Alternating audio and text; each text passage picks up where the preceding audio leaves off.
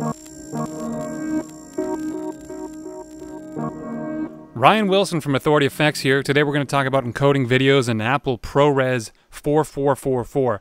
The first thing you're going to do is go to our blog site and you'll see a blog entry for encoding videos in ProRes.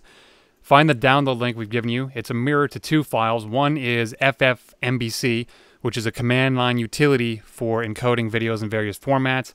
The other file is another GUI, which is a nice front-end GUI for ffmbc. So go ahead and download that file. Save it anywhere you'd like. And when it's finished downloading, open it and extract it anywhere you'd like. I'm going to put it on the desktop. Navigate to the folder. Launch another GUI. And it's going to prompt you for a file. The file it's looking for is ffmbc.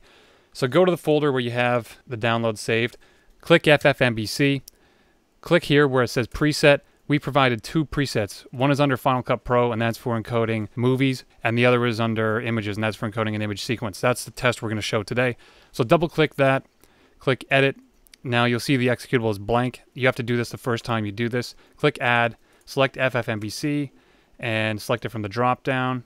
Now what you're going to do is hit Save, Add Image Sequence, pick the first file in your sequence, hit Go, and it's going to bring up CMD with a verbose output of what it's doing frame by frame. And what you want to look for here is that it doesn't drop any frames. If it drops any frames, there's a problem with your frame rate. When it's finished encoding, navigate to the folder where the image sequence was saved, and you'll find a file in there. Open the movie file in QuickTime. So go Window, Show Movie Inspector, and you'll see right there it is indeed Apple ProRes 4444. So thank you for watching this tutorial. Happy encoding.